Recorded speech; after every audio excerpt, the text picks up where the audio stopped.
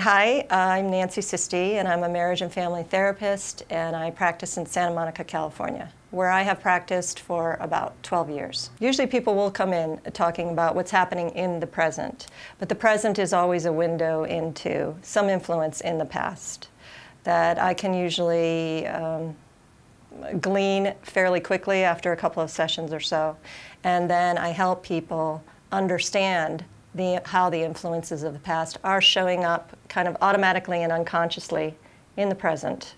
So it's kind of helping people connect the dots. Transpersonal modality is helping clients to connect with a context larger than themselves. Some people may consider that to be a spiritual sort of thing. Some people may consider it to be a religious sort of thing. Spirituality and religion are not necessarily the same thing. No matter what people are reacting to, it's usually because they're very disconnected from themselves, no matter what the situation is. So my approach has to do with helping people understand how disconnected they are from themselves and reconnect. The range of population that I see is from 18 to about age 70.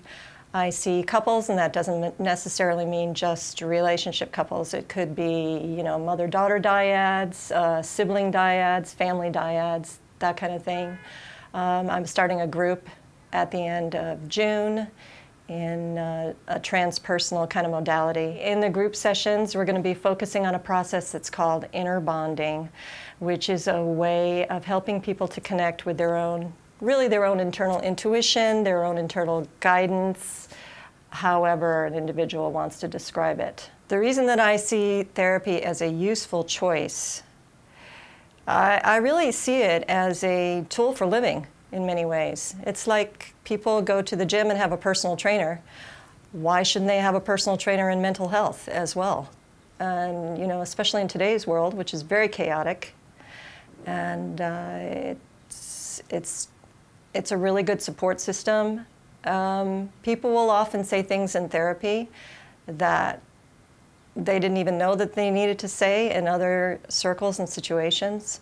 And it's very safe and it's completely confidential.